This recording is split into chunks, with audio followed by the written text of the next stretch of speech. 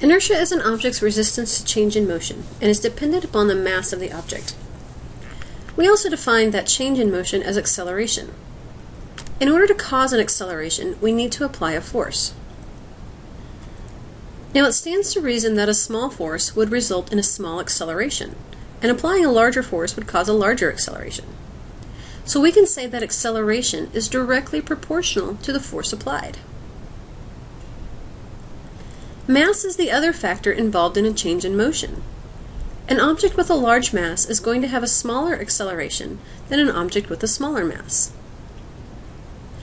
Mathematically, we can say that acceleration is inversely proportional to the mass of the object.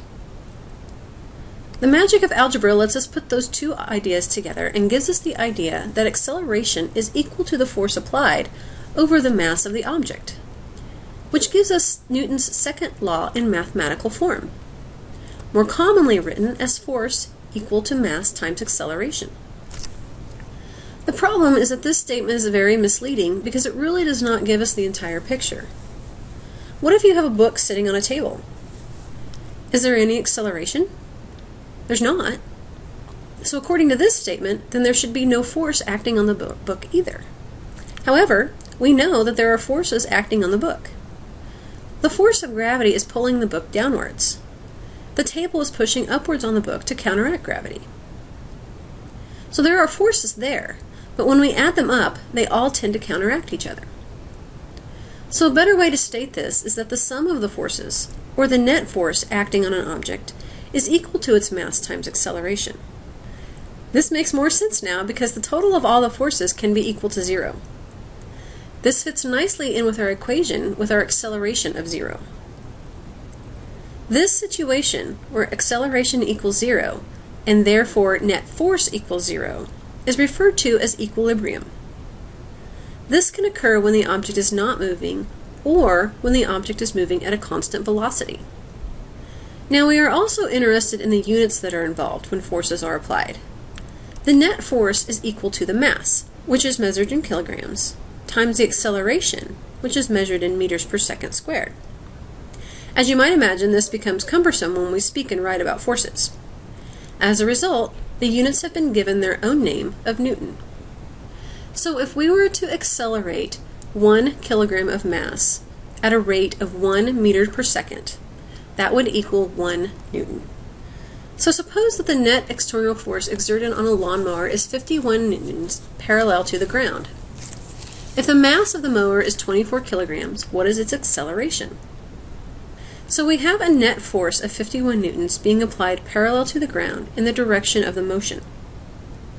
This means that gravity is balanced by the upwards normal force, and any friction on the opposite direction is overcome by the applied force.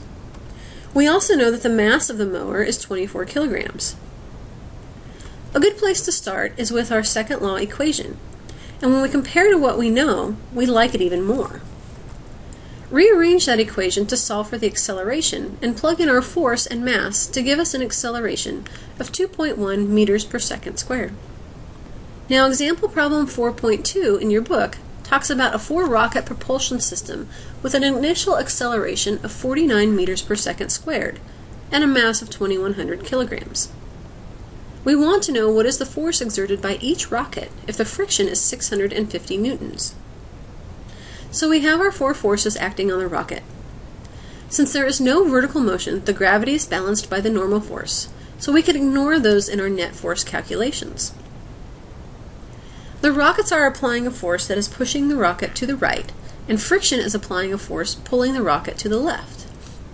We are looking for the force, and we can find the total force pretty easily based on the mass and acceleration we were given.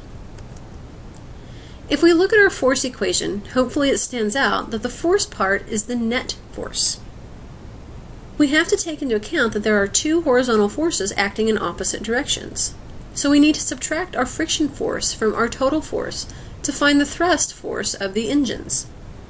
This gives us a total force from the engines of 100,150 newtons. Now the question actually wants to know what is the force of each engine. So since there are 4 of them, we need to divide that total thrust by 4. So each engine on our rocket applies a force of 25,000 newtons.